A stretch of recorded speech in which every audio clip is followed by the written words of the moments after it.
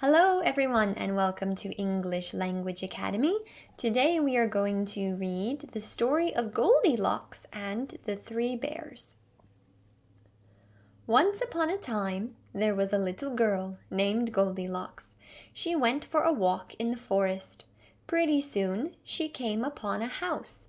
She knocked, and when no one answered, she walked right in. At the table in the kitchen, there were 3 bowls of porridge. Goldilocks was hungry. She tasted the porridge from the first bowl. "This porridge is too hot," she exclaimed. So she tasted the porridge from the second bowl. "This porridge is too cold," she said. So she tasted the last bowl of porridge. "Ah, this porridge is just right," she said happily, and she ate it all up. After she'd eaten the 3 bears' breakfasts, she decided she was feeling a little tired. So she walked into the living room where she saw 3 chairs. Goldilocks sat in the first chair to rest. "This chair is too big," she exclaimed. So she sat in the second chair.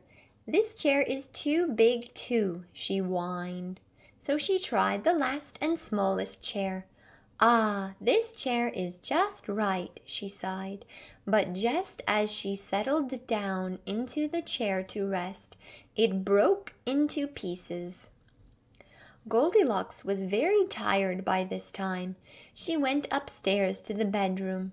She lay down in the first bed, but it was too hard.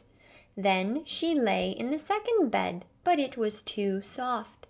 Then she lay down in the third bed, and it was just right. Goldilocks fell asleep. As she was sleeping, the 3 bears came home. "Somebody's been eating my porridge," growled the Papa Bear. "Somebody's been eating my porridge," said the Mama Bear.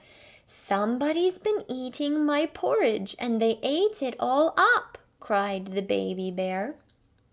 "Someone's been sitting in my chair," growled the Papa Bear. "Someone's been sitting in my chair," said the Mama Bear. "Someone's been sitting in my chair, and they've broken it to pieces," cried the Baby Bear. They decided to look around some more, and when they got upstairs to the bedroom, Papa Bear growled, "Someone's been sleeping in my bed." "Someone's been sleeping in my bed too," said the Mama Bear. "Someone's been sleeping in my bed, and she's still there," exclaimed Baby Bear. Just then Goldilocks woke up. She saw the 3 bears. She screamed, "Help!" and she jumped up and ran out of the room. Goldilocks ran down the stairs, opened the door, and ran away into the forest. She never returned to the home of the 3 bears. The end. If you liked this video, please don't forget to subscribe so that you stay informed of our videos coming out. See you again. Bye.